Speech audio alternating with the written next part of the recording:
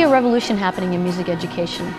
We see that the private sector is participating in that, providing things for kids. They can take lessons, they can be part of rock summer camps, but there's nothing in the schools, and we really felt we wanted to be a part of that. And so we're providing a program that's a popular music program that kids can participate during the school day.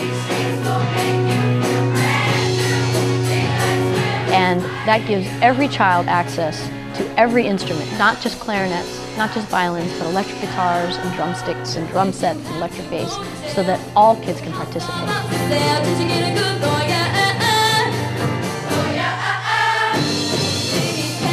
What this is going to mean for them for the rest of their lives, to have an electric guitar in their hands, or be able to participate in a soundproof classroom. I mean, those things are cutting edge.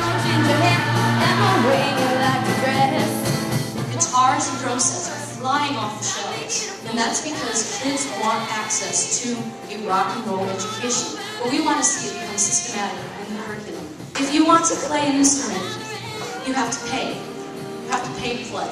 And so there's inequity that has entered music instruction in our country. Rock and roll after-school programs, music camps, they're exploding. But in the schools, it's not happening yet. And we believe that every child should have free access to a complete music education.